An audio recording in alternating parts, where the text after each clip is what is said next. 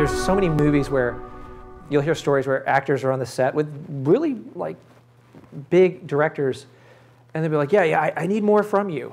And they'll say, okay, listen, you watch the dailies tomorrow morning. If it's not there, I'll do whatever you say. And they'll go watch the dailies the next morning. They'll go like, oh my God, it's there. I wasn't looking at the screen. I was looking at him live, but it's there. And I was just on the set of, two of my students are doing a lead in the leads in a film called Harbinger Down. And it's they're doing no CGI, all practical effects, right? And modeling, and so it's crazy. And so we went to visit them on the set. And the director was like, yeah, I was working with these guys yesterday, and it was interesting because with these two guys, both of them, I was watching them, run through it, and I was like, okay, we're going to pull in tight on these two guys. Because they were doing a little bit less, and it was all internal. It was really happening, but it wasn't, they weren't, doing the caterpillars in an epic battle, and all that stuff.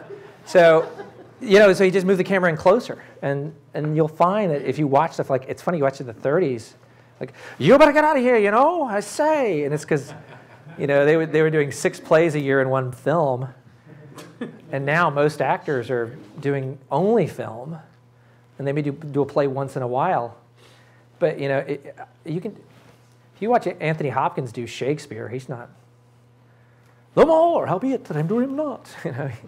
It's very, the more howbeit that I'm doing him not is of a constant, loving, noble nature, and I dare think shall prove Desdemona a most dear husband.